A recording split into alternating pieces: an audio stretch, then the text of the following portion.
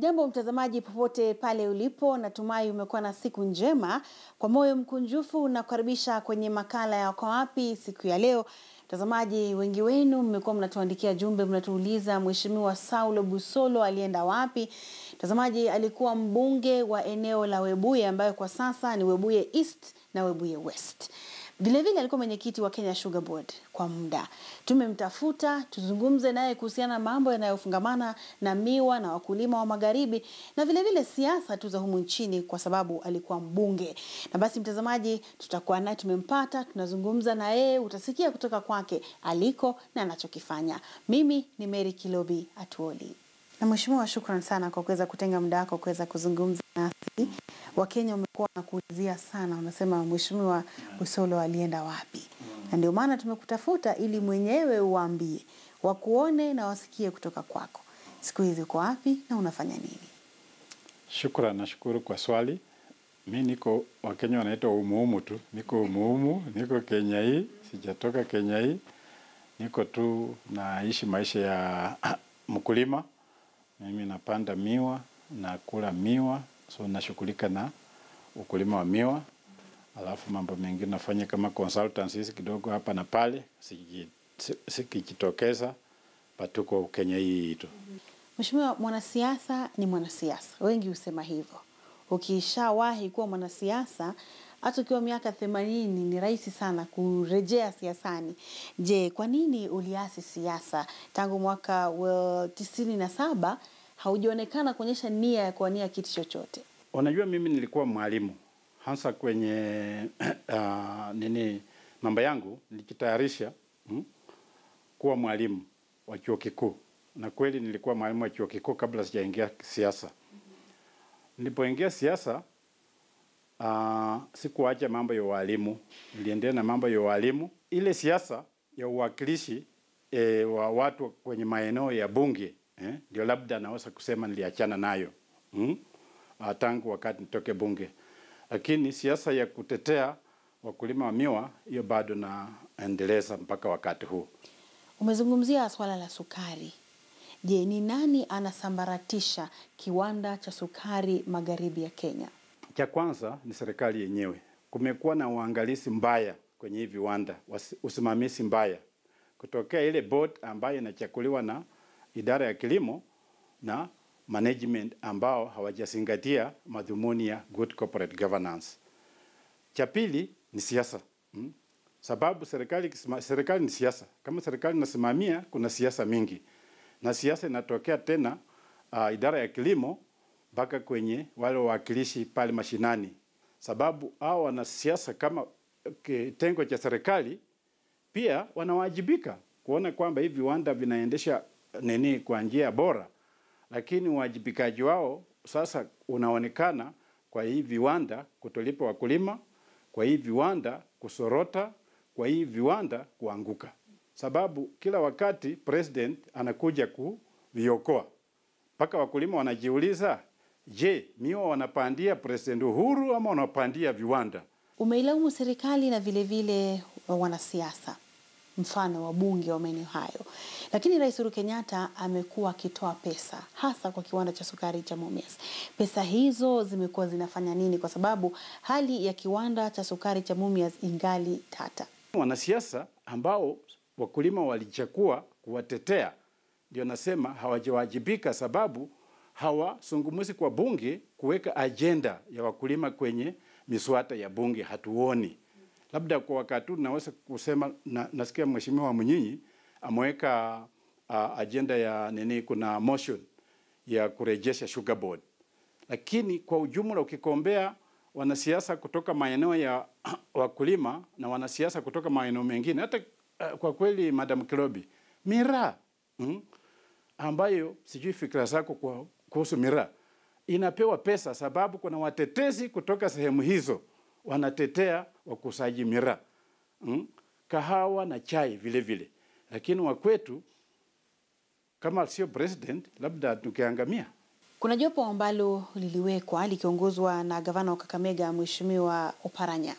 lakini kuna baadhi ambao wanakosoa jopo hilo wakisema linavuruga usimamizi wa kiwanda cha sukari cha Mumias. Mtazamo wako ni upi? Hilo jopo la ambalo limeteuliwa na Gavana Oparanya kuangalia mambo ya Mumias litokana na usimamizi wa kiwanda cha Mumias kutaka kukodi vyombo vya Mumias kama manyumba, kama mitambo ya uzalishaji umeme, kama mitambo ya uzalishaji ethanol, na mitambo ya uzalishaji maji na hata nucleus kwa watu binafsi. Hapo ndio sisi tukasema hapana, hii sasa sio usimamizi bora wa hii kiwanda, na ndio wakati Gavana Oparanya alipoingilia kati kuzuia hivyo, sisi wengine, mimi kama msimamizi wa vyombo vya wakulima nilimuunga mkono, na mpaka wakati huu naona aliokoa Mumias. Tuzungumzie wanaitwa cartels katika kiwanda cha sukari, kwa sababu hao ndio wamechangia pakubwa kwa viwanda vya sukari kuanguka, nikisema hivyo. Sasa hivi ukienda madukani unaweza pata sukari ya Mumias, lakini ukweli ni kwamba kiwanda hicho hakijakuwa kikizalisha sukari. Je, hawa cartels ni akina nani na wanaweza kabiliwa vipi? Cartels ni Wakenya. Ni Wakenya wafanya biashara. Sisi tunajua hatusalishi kiwango cha sukari inayotosheleza hapa Kenya. Na kwa vile hatusalishi sukari inayotosheleza mahitaji ya Wakenya, kuna bidi kufanya importation. Na kwenye system ya importation ndio kasoro huwa inapatikana. Na hii kasoro sasa lawama inaenda kwenye vyombo vya serikali. Sasa cartel hizi zinapatikana Kilimo House na Treasury. Mheshimiwa, kwa mtazamo wako hawa cartels wanaweza kukabiliwa vipi? Sheria ya uagizaji sukari ipo. Kuna kiwango, kuna sheria ambazo zinatakiwa sifuatwe. Na kama kazi hii ingeachiwa Sugar Directorate kufanya vile sheria inasema uagizaji ufanyike, hatukekuwa na shida. Hatma ya mkulima wa miwa magharibi ya Kenya ni ipi? Future ya mkulima ipo wa miwa. Kuna pesa kwa miwa. Na kwa vile mkulima anaumia, sio kusema kwamba kuna shida kwenye ukulima wa miwa. Mkulima anaumia sababu anaibiwa. Sasa sisi tufuate huyu mwizi anaibia mkulima. Na anaibia mkulima, huwa tunataka kuanzia kwenye management ya company. Sababu management inapokea miwa ya mkulima. Na kama inapokea miwa ya mkulima, kuna ile contract ambayo ingefuatwa jinsi mkulima atakavyolipwa. Na kama mkulima halipwi, uwajibikaji huko kwa manager, management, MD wa hizi viwanda. Sasa hapo ndio kuna shida, na shida nyingine ni kwamba viwanda kama vya serikali ambavyo viko na malimbikisio ya ulipaji kwa wakulima ni viwanda vya serikali, vinasimamiwa na serikali. Na serikali ndio iko na vyombo vya kuangamiza wezi. Sababu gani wakulima tunajiuliza, si idara husika kama DCI, kama EACC, havijaingilia mambo ya wizi wa kuibia mkulima? Umesema kwamba ukulima wa miwa magharibi ya Kenya hasa uko na future. Lakini wakulima sasa wamerejelea mazao mengine, kwa sababu wengi hata baada ya kupanda miwa yao ikishapelekwa katika kiwanda wanadaiwa. Utawashauri vipi wakulima ambao sasa wanaasi kilimo cha miwa na kurejelea mazao mengine? Kutokana na ile opportunities zilizopo kwenye sugar industry, opportunities sio kwa mfano, sio za kutoa tu sukari, ni kuna opportunities za kusalisha umeme, kuna opportunities za kusalisha pombe, kuna opportunities za kusalisha madawa, mbolea, karatasi. Hivi vitu vyote vinatokana kwenye sugar industry. Sasa hata ukienda kwenye hii big four, naweza kuona kama sehemu kama Nyando inaweza kuwa eneo ambayo inaweza kuwa industrial hub ya ethanol, industrial hub ya kutoa makaratasi, fertilizer, kutoa umeme kutoka kwa miwa. Ukienda kwa, nikupe mfano, ukienda nchi kama Mauritius, ni nchi ndogo, ni kama Bungoma district. na hii nchi 60% ya umeme wake unatoka kwa miwa, kwenye viwanda vya miwa. Kwa nini tusiweze kutengeneza hivi hapa? Ni mambo ya usimamizi tu, na sisi tuko tayari kushauriana na husika tutengeneze hii maneno yote, kurekebisha hii maneno yote, ili kilimo cha miwa kiwe na ufanisi kwenye wahusika. Tuzungumzie Kenya Sugar Board. Ulikuwa mkurugenzi katika bodi hiyo na ikasambaratika. Mbona ilisambaratika? Na mchango wake ulikuwa ni upi katika kufufua au kuendeleza kiwanda ama sekta ya sukari? Na iwapo bodi hii ingekuwepo, mchango wake ungekuwa upi ili kuweza kufufua sekta hii? Sugar Board iliundwa wakati kulikuwa na harakati za kurekebisha mambo kwenye sugar industry. Vile kwa wakati kuna harakati ya kurekebisha mambo ya sugar industry. So it was self-governing industry.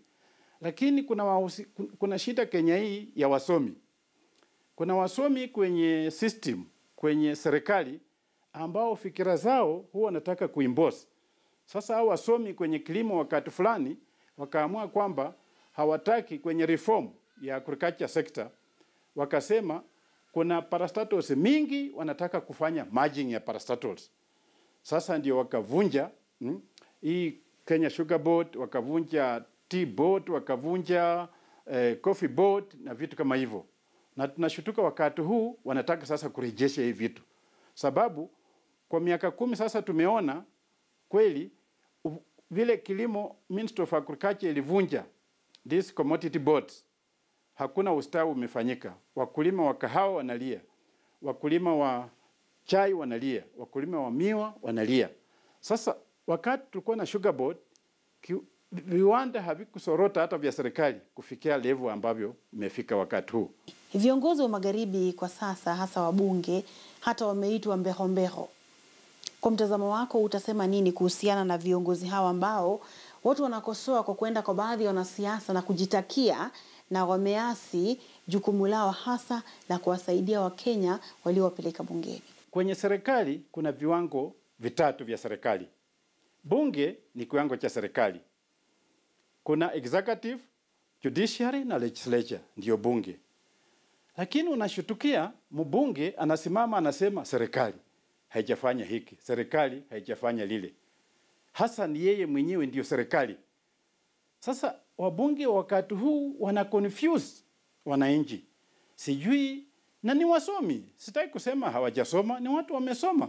Ndio najua kuna wengine hawajasoma vizuri, lakini kwa ujumla wengi wamesoma.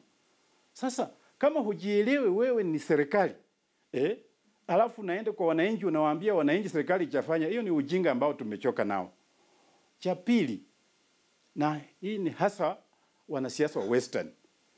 Wewe umeenda kwa wananchi ukasema unatosha kazi ya kuwa mtawala. Alafu ukishachaguliwa unarudi kwa wananchi unasema Waluhya hawawezi kujitawala. Hii ni ujinga gani? Wewe mwenyewe binafsi kama mbunge ukichaguliwa sababu uko na mori ya siasa, kuna uwezekano wewe kuwa president. Alafu tunakuchagua unarudi kwetu unasema hatuwezi. Hapana. Hiyo ndio tunaona hapa mpaka tukosoe wanasiasa wetu. Ndio sababu hii maneno ya omba mbeho inajitokeza. Shida gani iliyopo kwa wabunge ambao wamechaguliwa na wananchi? Wamewapa imani kwamba wanaweza kutawala nchi, alafu wanarudi kwa wananchi, wanawapotosha kwamba wananchi hawawezi kutawala. Hii ni kupotosha wananchi na kufanya wananchi kuwa wajinga. Ndio hata mimi sasa kwa wakati ukiniuliza mambo ya siasa, kuna mswada ambao unahitajika kuliko mswada wengine wote kwenye mambo ya uwakilishaji. I think kama hawatengenezi, mimi nitatengeneza huo mswada ambao unaitwa Misrepresentation of People Act. Tunahitaji mswada kama huo. Huwezi kutuambia sisi unaweza kutawala, alafu ukifika huko unarudi nyuma unatuambia sisi hatuwezi kutawala. Ulimuondoa Mheshimiwa Kombo katika wadhifa wake wa ubunge. Ni kitu gani ambacho ukiangalia nyuma kwa hiyo miaka mitatu ambayo ulikuwa mbunge unajivunia kuwafanyia watu waliokuchagua? Wakati mimi niliingia bunge, kulikuwa Bungoma iko na groups kadha wa kadha. Bungoma dominantly ni Wabukusu. Mimi ni Mbukusu. Alafu kuna Watachoni Bungoma. Alafu kuna Wasaboti Bungoma. Kuna Wakikuyu Bungoma. Kuna Wateso Bungoma. Hizo ndizo groups zilizopo minority. Kwenye eneo la Webuye ambalo wakati huu ilikuwa moja, wakati huu liko maeneo mbili, Webuye East na Webuye West, kulikuwa na uhasama kati ya Watachoni na Wabukusu. Mimi nikajivunia kama Bukusu kwenda kwenye eneo la Watachoni, kubaliana nao kwamba malilio yenu kuna haki ndani yenu. Wabukusu hawa wamewatawala sana muda mrefu, wamewaonea. Vitu vizuri viko upande wa Wabukusu na kwenu hamuna vile vitu vizuri.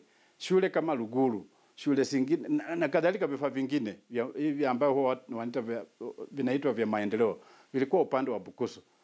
Mimi nikakubaliana na Watachoni na nikatetea kwamba wanahitaji kujitenga na kujitawala. Kwa wakati huu wangu walikuwa wanataka constituency. Mimi nikasema mambo ya constituency na district ni mambo ya president. Mimi kama mbunge wakati huu nikateta kwamba wacha tuanze na division ili mjitawale wenyewe. Na ile division, madam, ninajivunia kwamba baadaye itoa matunda ya Webuye constituency. Na hii imeleta utulivu kati ya hizi jamii mbili. Najivunia hilo swala. Swala lingine, wakati nilikuwa bunge, ile ilikuwa wakati ambao tulikuwa tunasema dictatorship, one party rule. Ilikuwa imeenea mpaka kwenye viungo vya binadamu. Walikuwa wanajisikia tu hakuna different opinion, alternative opinion. Mimi nilikuwa mstari wa mbele na wabunge wengine walioko wakati huu kutetea kwamba tunaweza kuwa na interim reform. Tulikuwa tunaitwa Inter-Parties Parliamentary Group. Tukajiunga pamoja kuleta minimum reform of the constitution ambayo mwishowe ilizaa katiba ya 2010. So najivunia mambo kama hayo. Pamoja na kuwa msemaji wa wakulima wa miwa, maswali mingi. Hii mshahara juzi nimeona ya walimu, pension. Hiyo mimi pia nilikuwa mwalimu, tulitetea wakati ule mpaka walimu wakapata mambo yao. So kuna vitu kama hizo ambazo naweza kujivunia kwamba nilichangia. Hizi parliament offices za wakati huu. Mimi nilikuwa kwenye speakers committee na waziri Nyachae, speaker Kaparo na kadhalika. Sisi ndio tulianzisha hii mambo ya wabunge kuwa na maoffices. Mheshimiwa, uliingia bungeni ukiwa na miaka mingapi? Sikumbuki, nilikuwa mtoto kidogo. Lakini sio mtoto, but at least I was about 30, over 30. I was just about 30. Lakini nilikuwa mtoto sana. Unajua mimi nilianza siasa zangu kutoka shule.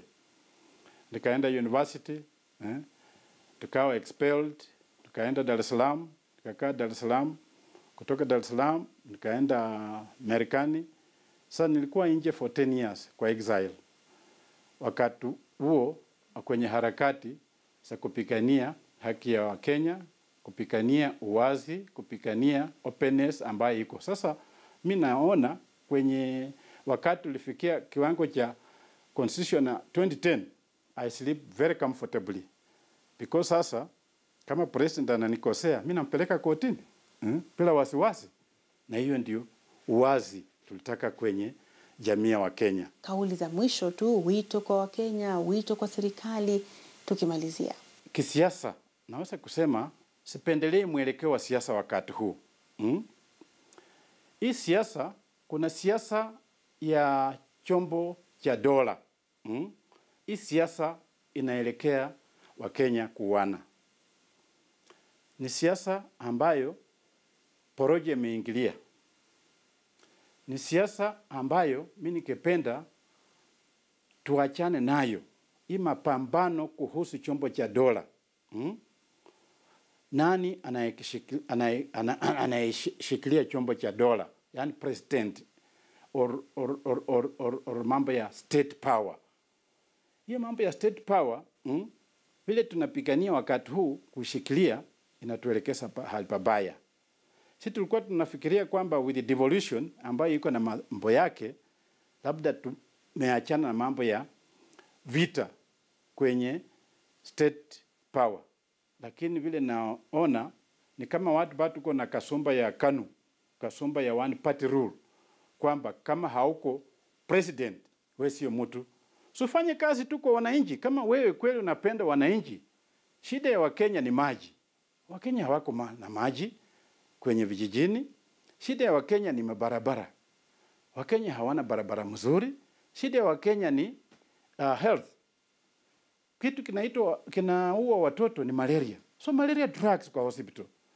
Wache wanasiasa tutembelee madispensary zenu. Tuone vile diarrhea inaua watoto wetu. Tuone vile malaria inaua watoto wetu. Tuone vile akina mama wanakufa wakati kunazaa. Hii 2019 kama mama anakufa wakati anapojifungua, it's embarrassing. Hivyo hizo ndizo agenda ambazo tunahitaji. Kenya agenda yake ni wakulima wengi.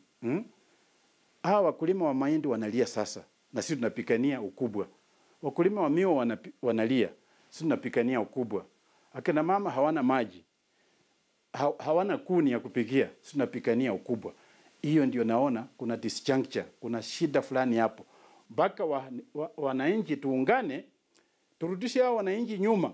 Hao wakubwa wanasiasa nyuma. Tuwaambie tunaona mahitaji yenu hamusingatie, muko kwenye harakati za kupigania ukubwa. Na sisi tutaungana tuwarudishe nyuma, mpiganie haki zetu, sio haki zenu za kibinafsi.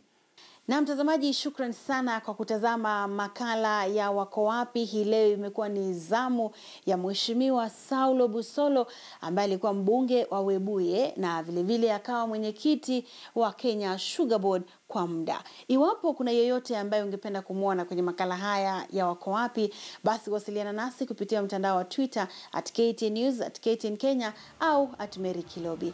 Mimi ni Mary Kilobi Atwoli, endelea kutazama runinga ya KTN.